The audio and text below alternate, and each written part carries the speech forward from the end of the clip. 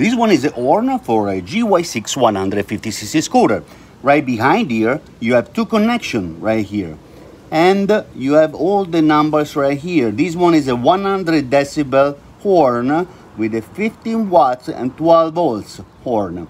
Now, right here, the connection, sometimes they get a little rusty. If they get rusty, just clean them with a little sandpaper. If you have a rust inside your horn, sometimes just unscrew or screw this one, the little screw right here, a little more or a little less, to adjust the sound of your horn.